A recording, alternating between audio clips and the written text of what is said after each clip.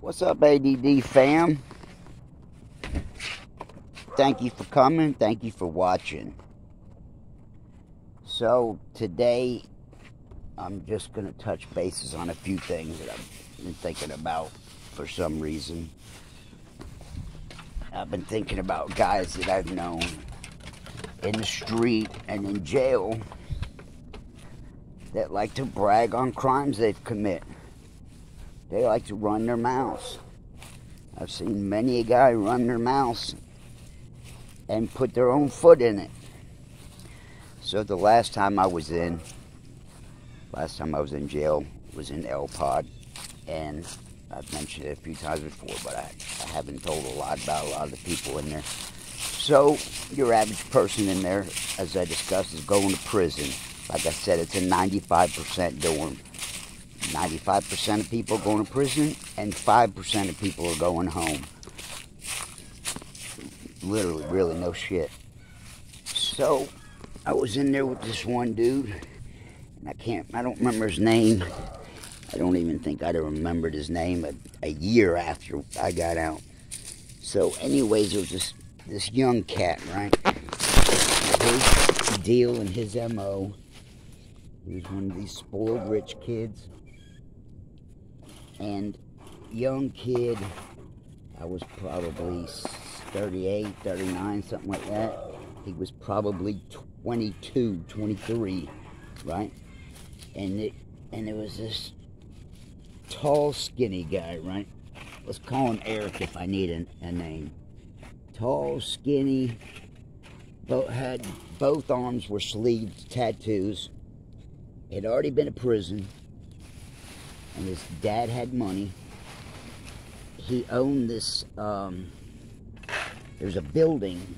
How I can remember so well is, you know, some of these people had some things about them that were, you know, places I drove by. This guy was telling me about how his dad had bought this, piece of property. It's right at Canton Road and Hawkins Store. If you know anything about where I live. So was always telling a story about his dad was the one that built that building, and there's a building there to this day.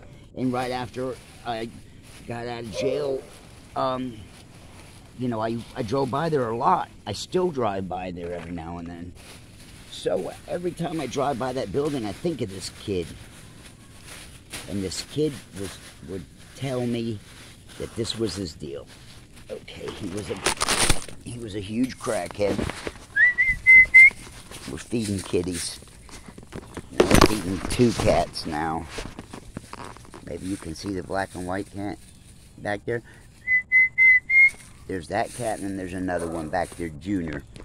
So anyways, this kid's bragging and complaining, telling me all the shit he had done. And telling me about charges, about things he had done that he hadn't even been caught for. Just some people are just too stupid for their own good, you know, their own worst enemies. So this young kid, he was a crackhead.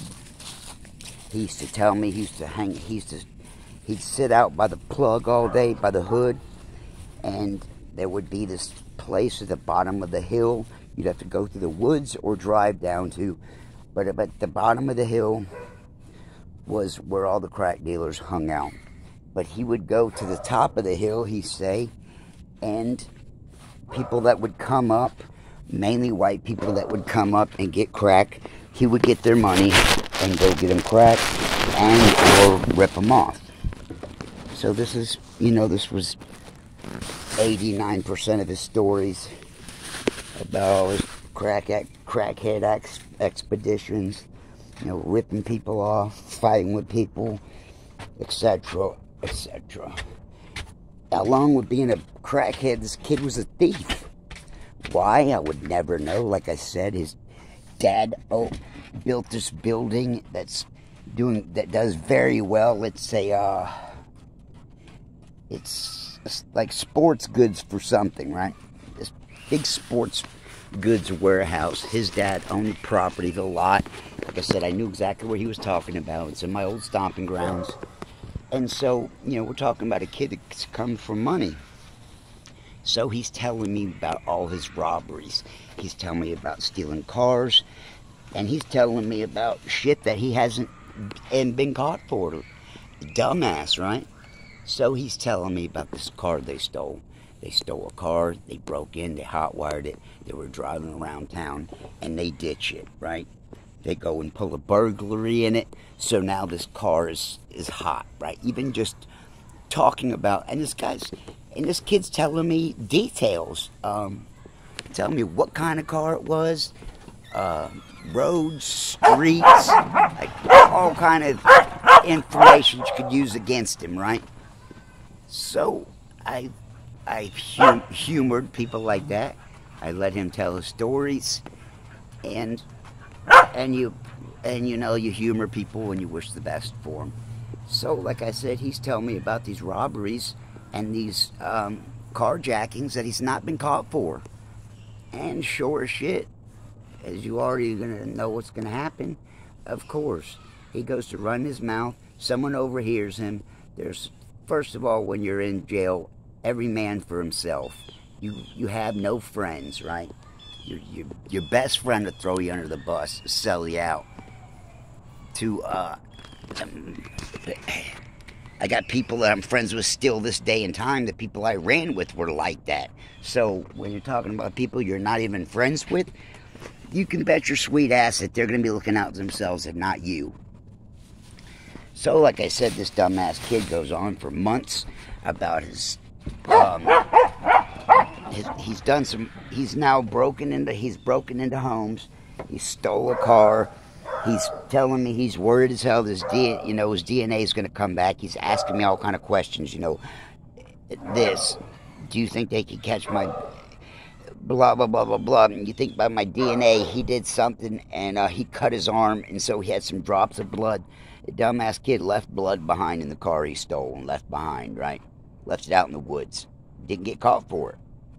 So I'm saying I'm not quite sure, And he's going on, he's telling me about his, I don't even know if you would consider that a home invasion. You go in someone's house, that's pretty much home invasion. I don't know if you can tell me if someone has to be in there, if you have to kidnap them to actually consider it a home invasion. But he's telling me a story about he goes in a house and they're in there and there's an old lady in there and she wakes up. She comes down the hall, she starts screaming and hollering. He tells her, "Man, no ma'am, no ma'am, no ma'am," and winds up blasting Grandma, right? He hit her. He puts Grandma down out of fear, and out of just pure fear, he levels Grandma. And so he doesn't get caught for this. This is not what he's in the jail for. But he's telling all these fucking stories, and he's loud about it. Like I said, he had to be at least 20-something. So he wasn't, 17-year-old kid. He was at least 19, 20, maybe 21. I'd say 21, 22, or 23. Somewhere in there. And he's telling about breaking in his house and Grandma waking up from a nap and having to put her down. And he's telling these stories in front of a whole bunch of people. Not one or two, like half the dorm can hear this. You can tell when someone's listening to your conversation, right? We've all done it, been aware of it. You were in the mall with your family, something or other. Even as a little kid, you have memories of people looking at you, and you can tell when someone's eavesdropping or when someone's around, right? Well, how this dumbass kid didn't get the idea that there was people listening in is beyond me. So he tells me about how he busted off on Grandma, had to put Grandma down, didn't kill her, but had to beat her up, and they tied her up because they were scared. They couldn't get away, whatever. He beats up Grandma. This is in our town too. Now, keep in mind, we're not talking about across the country. He's telling about his grandma story. He's telling about his stolen car and the few the burglaries that he's done, right? And he's bragging and complaining at the same time, right? This goes on for a while. It goes on for several months, and I'm surprised that it didn't happen sooner. So this kid, like I said, he's airing out his laundry. And, hey, this stinks. Go way over there. So he's airing out his laundry. And sure as shit, who would you think that it would be? There's 72 guys in a dorm on your average given day. Out of 72 guys, this 22-year-old kid sitting here basically telling the world, singing the blues about all his burglaries and all his dirt he's done. And it's his roommate that throws him under the bus. His own cellmate. This dude, I had to be cellmates with him too. Like you'd be switching cellmates all the time, right? In a few months, it didn't matter who or what your circumstance was. 9 times out of 10, you're all the time going to be getting new cellies. It's just how it is. And like I said, I was in there for 6 months, so I can't even count. Can't even tell you how many different cellmates I had. So this guy's cellmate is the Cookie Monster of the dorm, right? The guy, and I wind up running into the guy. His cellmate, Groucho, winds up working in Taco Bell. This is way after this, right? So his cellmate is Groucho of the cell, and the stinky guy that don't shower, nasty zits all over his chest, all over his shoulder and his face. Just one of these, one of these kind of people you just don't want to be around. And so, how I knew all this, like I said, is I got stuck being his bunkie. So he's in there bragging, telling the world his business, and it's his cellmate who throws him under the bus, right? So we're all sitting around a table one day, and they come over, and as soon as a detective's about to come in, they come in and they make an announcement, right? Like alerting of everyone, go to your rooms or stand, but be aware, like when anyone comes in the dorm, a nurse, CO, whatever, they kind of alert it, right? So they make the alert call that the cops coming in, like for everyone either stand or no, or go to your room. Usually when someone come in, they either make you go to your room or line up. Usually, the majority of the time when someone come in, it was usually pill call. They would make a call, everyone had to stop what they're doing, and so they can listen and pay attention, right? And then all the guys are on pills will go up to the line, and they'll go on as normal. The few times that it happened while I was in between these two different pods, every time a detective would come in, they would do this announcement, right? Like, everyone stop what you're doing and give them your undivided attention, right? Like if you were sitting there playing cards, you'd have to stop. There'd be shows going on and you'd have to turn the TV off. And so you could almost see it coming. Out of the blue, just not paying no attention. And they come in and make their announcement. And I look up and it's 2 detectives. They come in, they grab the kid, they take him into the questioning booth, etc., etc. And the kid winds up getting these heavy, out of this world type charges on him, right? He did it to himself. The dumbass was sitting there bragging and complaining, and his own fucking bunkmate's the one that threw him under the bus. And the most fucked up part of the whole deal was his bunkie, the one that no one wanted to have as a roommate. He didn't have shit, right? This kid, them saying he had money, I think the max you could get was $60 a week, right? He maxed it out every week. That's rare, Maybe out of all the people in there, like out of 70 guys, 1 or 2 guys can get $60 every week. Most people don't have it like that. On average, a good person has $20 a week. There was many times I had $0. So this kid had all this money and food, and he's feeding the Groucho Cookie Monster, and he's feeding him good. And he's the one that turns around and stabs him in the back. And he was going home. He was a short timer. He had I don't remember what it was, but whatever it was some kind of assault and battery charge. But he was going to prison. But he was only going to prison to go through diagnostics. If you know what that is. If you don't know what that is, that's you go to prison. You go down there. They put you through a month of diagnostics, like. I guess like all these tests and shit run on you, right? And find out everything there is to know about you. And he goes to diagnostics and goes home. He didn't get no time shortened. He didn't get no probation. The guy just did it just to do it.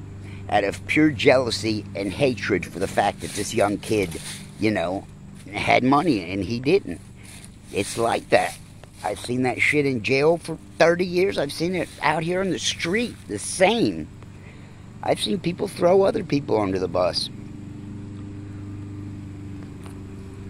So I tell you about my boy DC, right?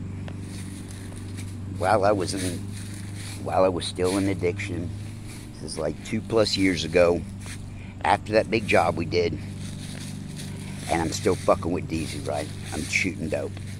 And I go over there one day, and the day before, someone OD'd and died in his bedroom, right? I told a little bit about the story. Yeah, someone dropped dead right in his fucking bedroom. When I OD'd, it was the time that, right at the same time that I had OD'd, DC had told me, watch out, be careful. This shit's too powerful. Watch what you do. That's the time I OD'd. Day before, dude OD'd and dropped dead in his fucking bedroom. Can you imagine that?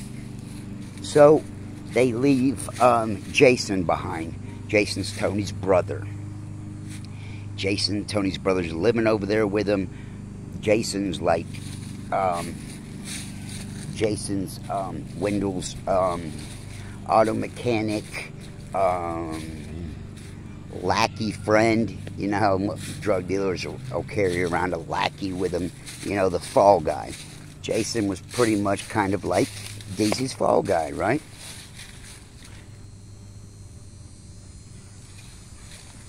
So, guy drops dead. And Wendell tells me the story. I gotta hear this one. So they're in there shooting dope. They tell the guy, this is extra powerful shit. You know, whatever you're used to doing, cut that in half. Try that, do it again. Guy, just like most drug addicts, goes in, fuck what he's got to say. Did his regular amount, dropped dead right there in front of all of them. Right in Deezy's bedroom. Bam, OD'd and died. There was no Narcan and nothing. He died right then. Deezy leaves the house, and he leaves Jason to talk and fend for the police. Right? Deezy can't be around. He's a dope dealer. Police come, make all their police reports, and the guy's pronounced dead. And so they take him up out of there, right? Do you think this was going to just blow over? No, never does, never will. Every single person out there that I've ever known, even if they were the biggest piece of shit in the world, everybody's got somebody. Very few people in this world, especially in this country, that don't have no one that would, you know, look after them or care that they're dead or not.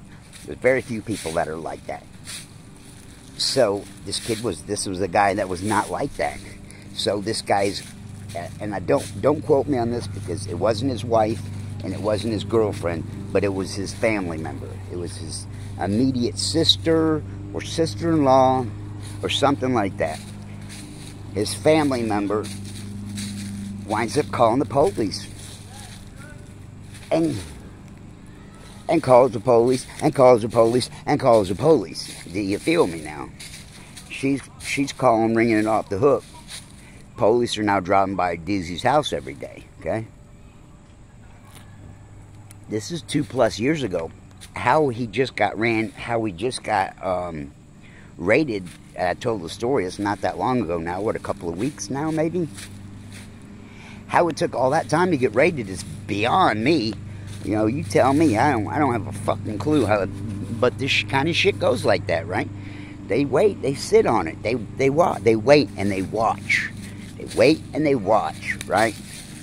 So they've been waiting and watching, and DZ's been moving more dope, more heroin through Atlanta than your average drug dealer, right? Like I said, DZ's always been a full throttle guy, right?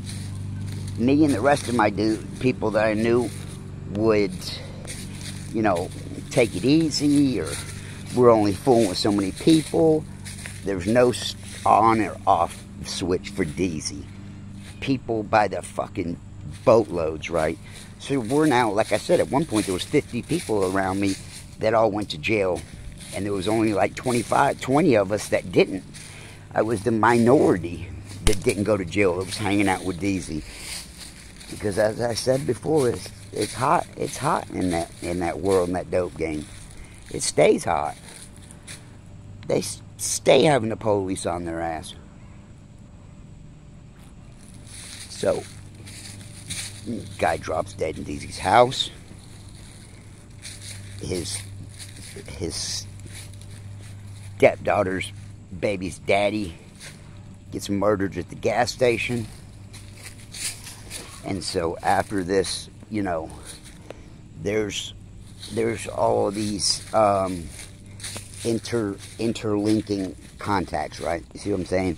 Like there's like all this dirt and kind of shit like this that's all leading back to DZ, right?